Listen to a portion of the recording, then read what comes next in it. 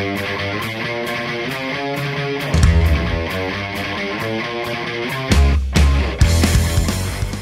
Geo Nerds, here we are at Kalanga on the north side of Brisbane. We're going to talk about a fault that runs from just south of here way up past Wamuran, and this is a serious fault. It's dropping the whole eastern side of Brisbane down into Moreton Bay. Oh, it's not that serious, as you probably know, but it's worth knowing about because it's really set the entire structure of that side of Brisbane, including the hydrocarbon deposits out in the bay. Yeah, drilling for oil in Moreton Bay, it's already been done. All of the mineralisation around Bald Hills, all of the weathered basalts, and even some very rare deposits around Burntle. Anyway, we'll look into that more in some more videos, but right now we're going to have a look at this fault. You know what I'm going to say? Let's rock. Rocking with T-Rocks, he's the man, he'll show you what it means. From our mystic shores to outback sands. Rocks, he's your guide to our ancient land. Ancient guide to our ancient land.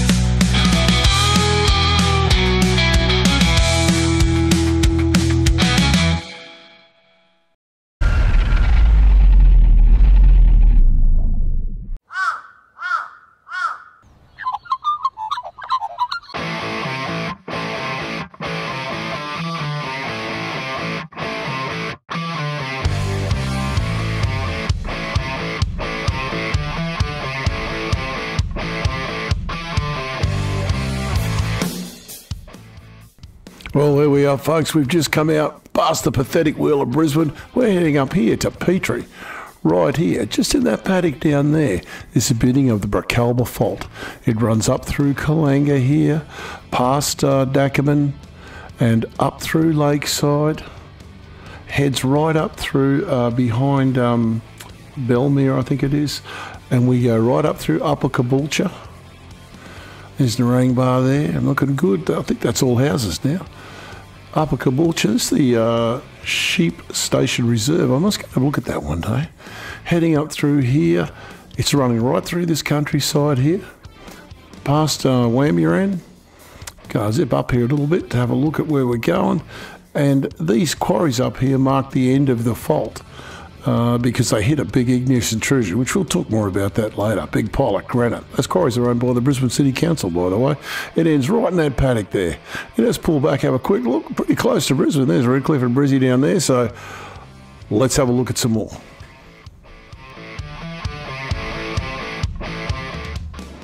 So, what's Bracalba famous for? Well, a lot to do with faults, actually. It's rock. There's a big quarry up there owned by the Brisbane City Council, strangely enough, and it produces all manner of igneous rocks. It produces decomposed granite, which looks like this, known as deco. In the building industry, 1001 uses, amazing stuff. It produces this, which is granite, of various types, but it's good quality hard granite. It also produces this quartz monzonite, occasionally, and this is granite that doesn't have quite as much quartz in it. If you want to see a good example of quartz monzonite, here it is here. This is Castle Hill if you come from Townsville, and both Castle Hill and Mount Stewart are massive pieces of quartz monzonite. Beautiful, hard, pink, in this particular case, rock.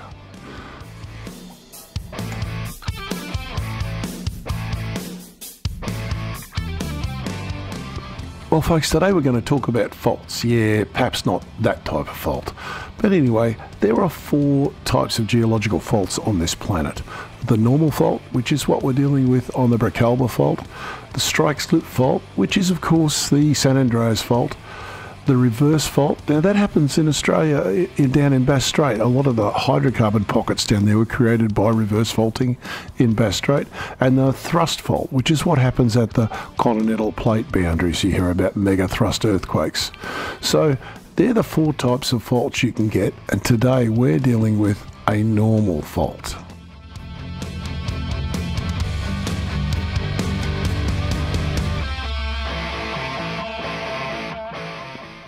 So folks, in a normal fault, you have a footwall and a hanging wall. In our case, the footwall's not going up, the hanging wall's going down. And the footwall is the Narrenleigh-Fernvale complex, which is right through Brisbane and right up to the ranges. And the hanging wall is the Moreton Bay side of this fault. And it's been slipping down over 90 million years. It hasn't slipped very far, but it has slipped. And we can prove that. So what we're going to do, we're going to have a look at the geology. And now you know what faults are. We can talk about grabens, because I think the whole of Moreton Bay is a graben. So geologically, folks, this is a pretty busy part of Australia. There's the North Pine Fault, which is a major fault. That's actually a strike slip fault. And you can see there's been multiple volcanic intrusions into this area. And there's our fault on the right there, the Bracalba Fault. This finishes up there past Wamuran in that volcanic intrusion.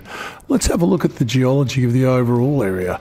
I know we've seen this before, but I think it'll take on some more importance in the future.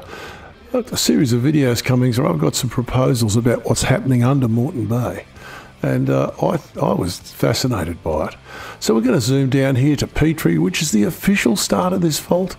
Maybe not. You can see the black line starting there just after the railway lines converge. It heads up, and there's a boundary between the Kawambar group and the Landsborough sandstone that is so stark up to Wamuran, and then it slams into that volcanic group, which I'll describe for you in the next section. In the next section, we'll do a 3D fly up on this, starting from Petrie, Kalanga, and going right up to Bracalba. Let's have another look at this a little bit further back. As you can see, there's a strike slip fault there, which is a North Pine Fault, but the Bracalba Fault is not like that. It has no north-south offset whatsoever. It is purely vertical. In fact, the Moreton Bay side of it is sinking. The eastern side of it, the western side of it is not.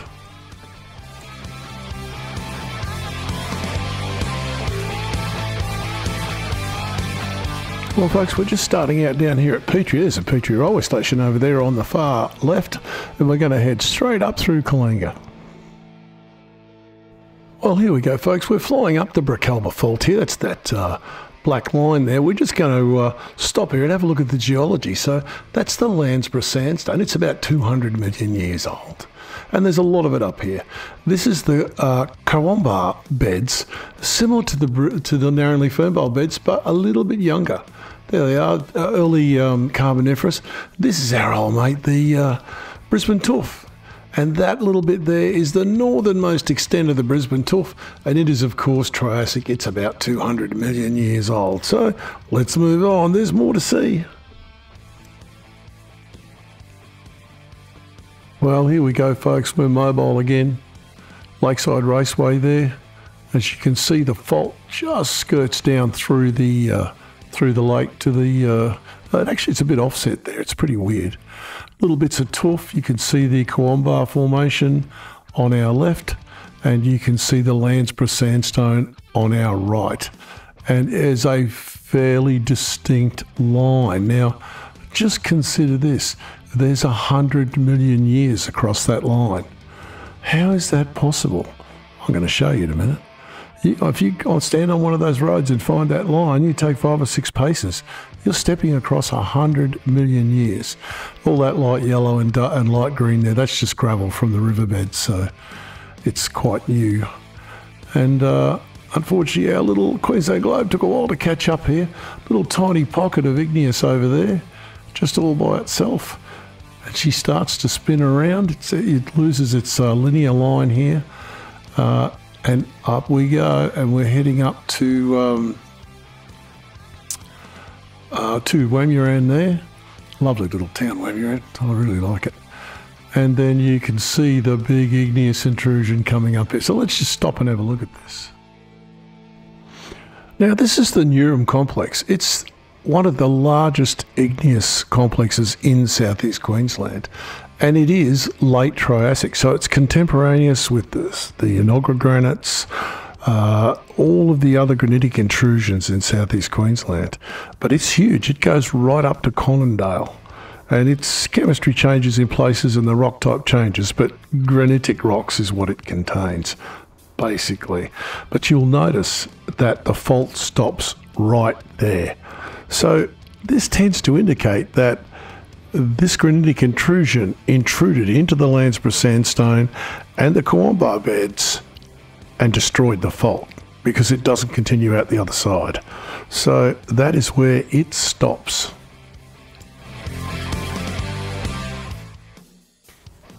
So, GeoNerds, how do we get 100 million year gap between two rocks that are butted right up against each other? Well, this is how we do it. We have a fault, and then we erode it back to here. Vanilla, we'll go 90 million.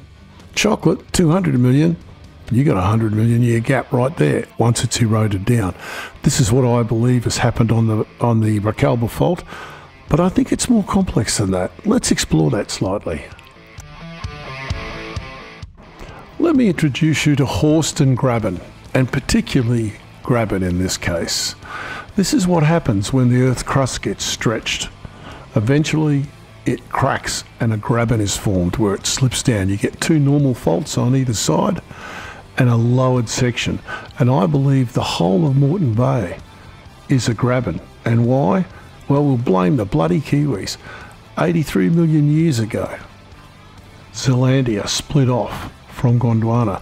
When it did that, it widened the Tasman Sea. The Tasman Sea was formed and it stretched the continental crust of Australia on the east coast.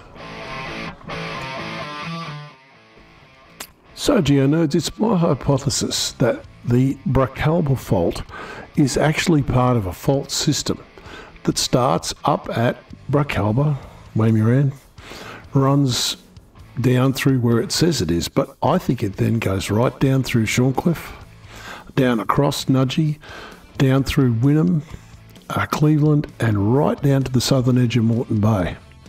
Because I believe off Moreton Bay, off Moreton Island, is the other side, but unfortunately the continental shelf has intercepted it. So I'm going to do a series of videos on the Petrie Formation, which is within that scope, and I believe the Petrie Formation exists because of that graben. And the Petrie Formation's about 80 to 95 million years old. How about that? That sort of lines up.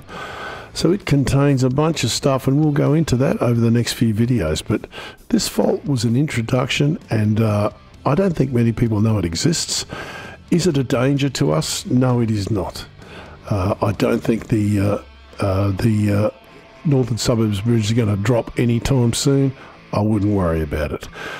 It's estimated it's dropped about 20 or 30 metres in the last 20 million years, so don't panic, it'll be all right.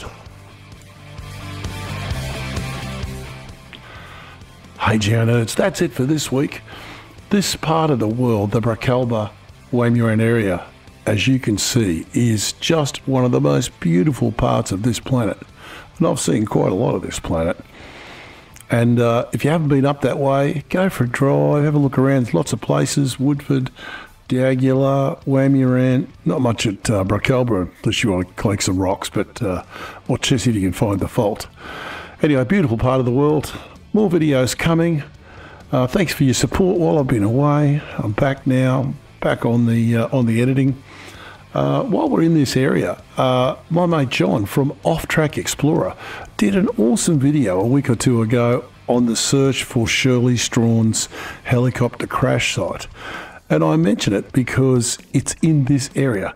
And in that video, you get to see some beautiful parts of this area. And I won't spoil it for you, but yeah, John usually achieves his goals, and he did this time. So I'll put a link to it in the description. It's an awesome video. Anyway, till next time, you know what I'm going to say. Keep rocking. T-Rocks out. Rocking with T-Rocks, he's the man, he'll show you